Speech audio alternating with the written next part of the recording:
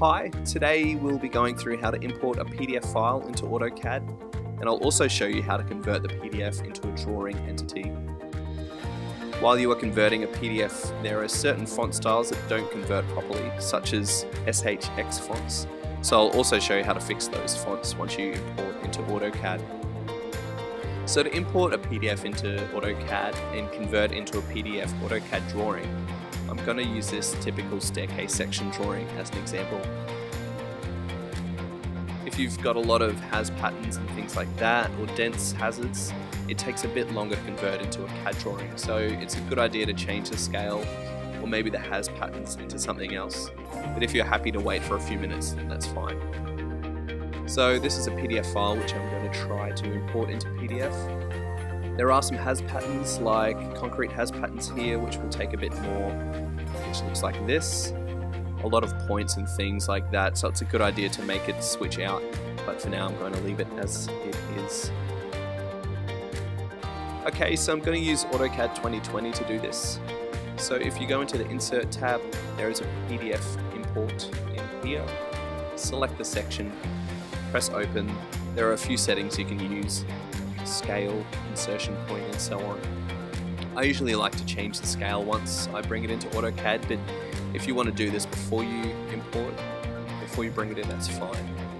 I'm going to leave this as a default, so I'm just going to press OK.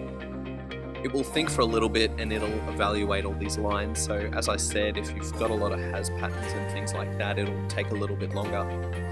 So I'm going to pause it for a little bit and then come back. It will auto-finish. Okay, so now it's brought that PDF into AutoCAD, we can just change AutoCAD. They come as lines, dotted lines come as dotted lines, so it's very easy to work. As I said earlier, some of the font types, SHX font types, they don't come in properly. They come as lines and things like that you can't edit. So to change them into a normal font, you just go to Recognize SHX Text, and just select the fonts you want to change and press Enter. So now it's changed that into a normal font. I can then go and change whatever I want to. It's a very useful tool, and if you want to change them into a paragraph text rather than each individual text, I can also select them and then go to my Express tool and then convert to MTXT. So now they've become a multi-line text, and then I can just change them.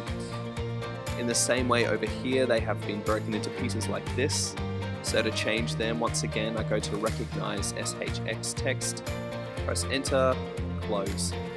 I can recognize text, Enter, OK. Now they are normal text that you can then edit. This is a very useful tool in AutoCAD. I think it started a few years ago. In the old versions of AutoCAD, you weren't able to do this, but in the recent versions you can. Thank you for watching.